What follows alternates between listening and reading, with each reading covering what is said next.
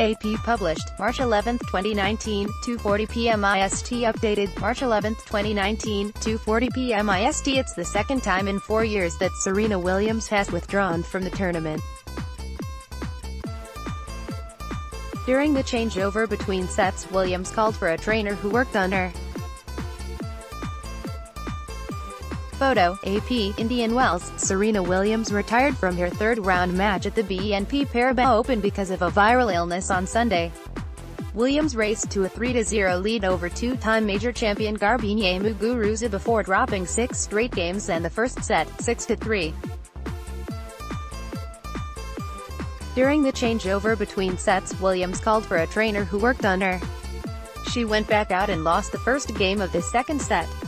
The match was soon declared over and Williams walked off the court. She was playing her first tournament since the Australian Open in late January, when she lost in the quarter-finals.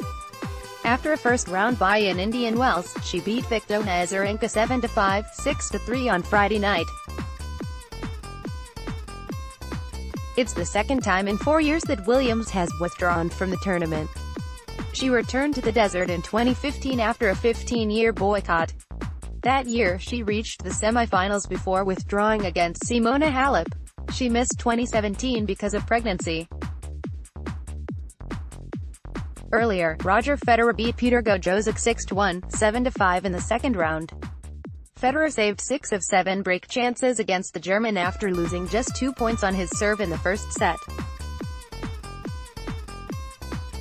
Federer has reached the final of the Desert Tournament in his last 4 appearances, winning 2 years ago. In all, he owns 5 titles at Indian Wells.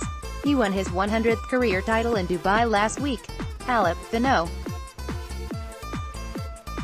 2 seed, needed nearly 2 hours to beat qualifier Katerina Kozlova 7-6, 3, 6-3 in the third round. Kozlova led 6-5 and was within 2 points of winning the first set before Halep forced a tiebreaker in their first meeting. Halep dominated the tiebreaker, urged on by a large contingent of Romanian fans at Indian Wells Tennis Garden. And if